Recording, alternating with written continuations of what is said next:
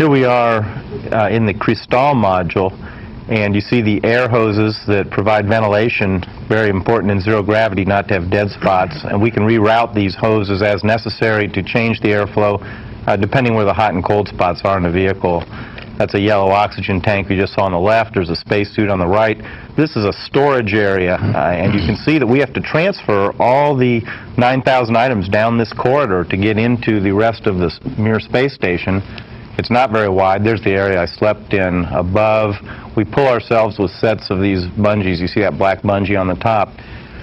So we have prepared this area before the shuttle docked and cleared it. It's actually much more crowded than this during actual life. Storage lockers on the left, panels on the right. There are systems and storage behind all these panels. There's the treadmill above. That's really the floor.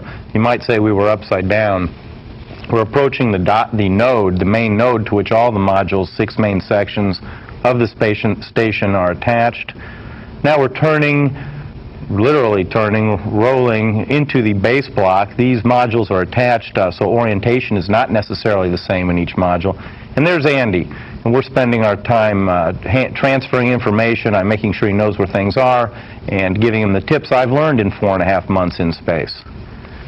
And here we've turned to the Perrotta module. It's our main laboratory. It's mostly packed up at this point. I'd spent the last 2 to 3 weeks packing up items. So final preparations. There's the computer, very important as many purposes for a laptop on orbit, including watching videos, which I had some, not much time to watch.